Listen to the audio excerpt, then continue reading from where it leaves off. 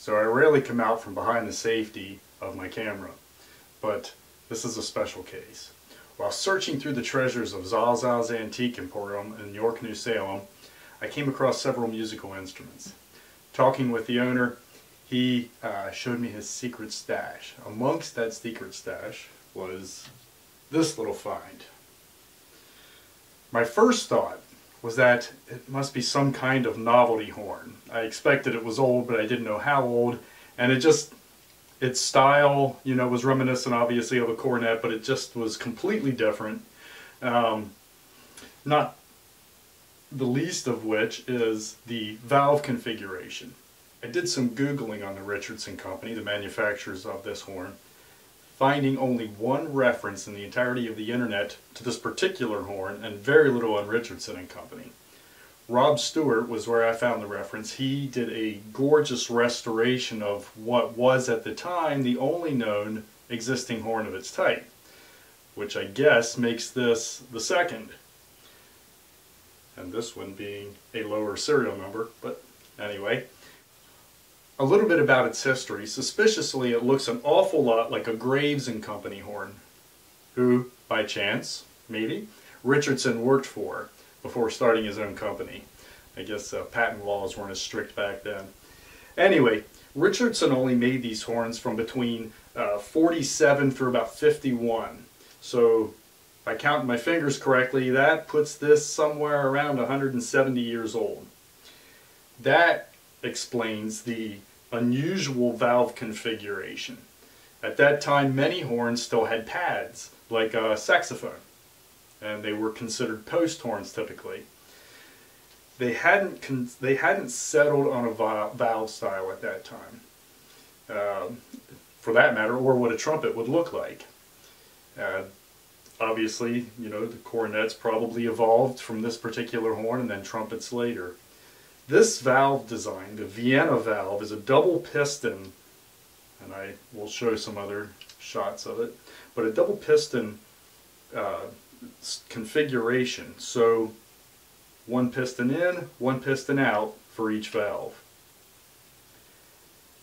Now that became popular in the early 1800s and was then ultimately replaced typically by the rotary valve. And then the rotary valve was replaced in the later 1800s by the single piston valve. Rotary valves seem to be making a slight resurgence, if I might say, by the Schaggerl Music Company in Austria. Some of you might be familiar with the Menozel Brass and the celebrities behind it. So, it needs some work. I was able to get number 2 and 3 working very nicely. Number 1, not as much. There's a Menchie Music Company in Hanover, Pennsylvania that I'm going to have, I think, look at the first valve. I've got it working, but I'm cheating using an extra external spring. Don't tell the guys at Menchie. But I do want to make it functional. That way I can use it as I volunteer for Bugles Across America playing at funerals. So I want to get it functional at a minimum, but I haven't decided if I want a full restoration, what I would probably have Mr. Stewart do. I just can't decide what condition or what modifications I feel comfortable with making to it. I'd like to keep it as original as possible. If you feel like commenting below in your opinions, I'd love to hear them. Because its current condition is part of the horn's history as well. I want it to be leakless and functional is my primary concern.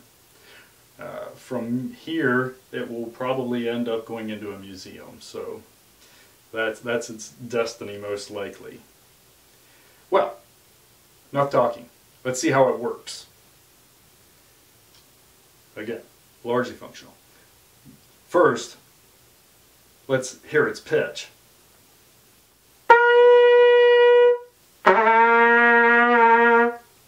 You can hear right off the bat that even though that low C, everything is open valve, way flat.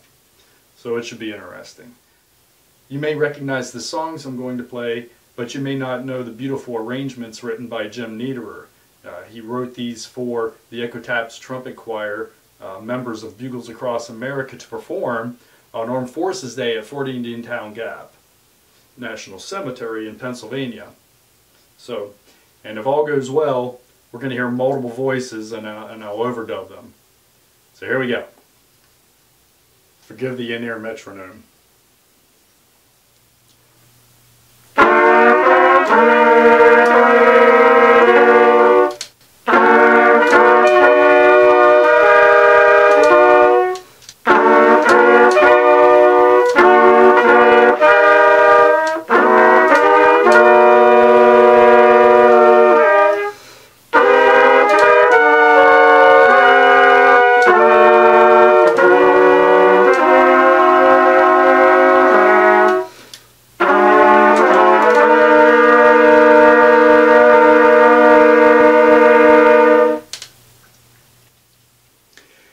Well, as you could hear, it had some significant intonation issues, not to mention I don't play that often, but it does work.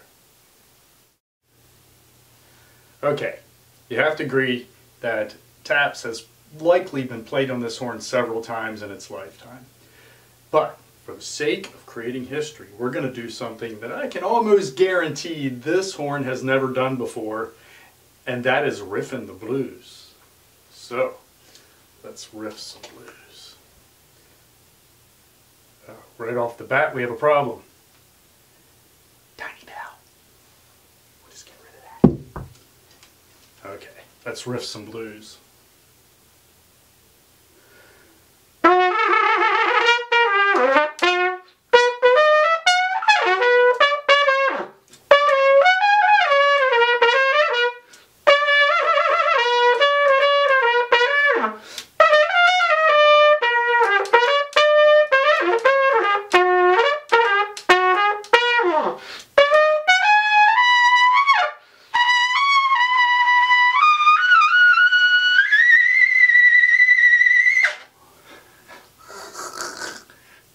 That was horrible. We won't do that again.